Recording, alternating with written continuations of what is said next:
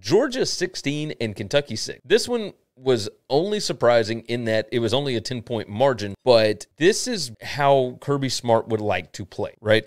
We'll roll through the game-ending stuff. Georgia ran the ball 46 times for 5.4 yards per rush. They only threw it 19 times. Stetson was 13 out of 19 in this game. Both teams had one turnover. Georgia got into the Kentucky red zone on their first 3 drives. They had to settle for field goals. When they threw a pick, they were up 9 to nothing on the first drive of the second half, and it kind of started to remind you of the Missouri game a little bit because they weren't putting Kentucky away. And if Kentucky had been able to do just about anything after that interception, then yeah, that would have been something. But they went 3 and out, and immediately Georgia comes back down the field. They score a touchdown. It's 16 to nothing, and there's no way that Kentucky was scoring 16 points. Now, I say that, and at the same time, Georgia comes back down the field again after another 3 and out from Kentucky, and Georgia goes for it on the Kentucky 1. So they had first and goal at the 8, second and goal at the 5, third and goal at the 1, and then fourth and goal at the 1, and which, by the way, I can't believe that Milton played, but I guess it is what it is. Kentucky never capitalized. Like, Kentucky didn't score a touchdown until there was less than 10 minutes left in the game. They missed a 38-yard field goal with like 4 minutes left in the game. Kentucky never had a shot in this one, and Georgia basically just sat on them. They got a big enough lead. I mean, you got a 2-score lead. Bennett's pick was an awful throw.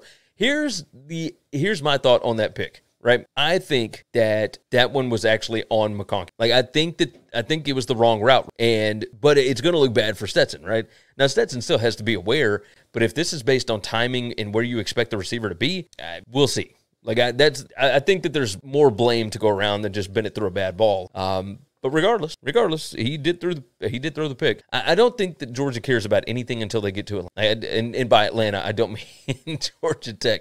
I mean, they don't care about anything until they get to the LSU game. And then they'll be fired up to play again, and we'll see their wrath the same way that you saw it against Tennessee. They'll do crazy things.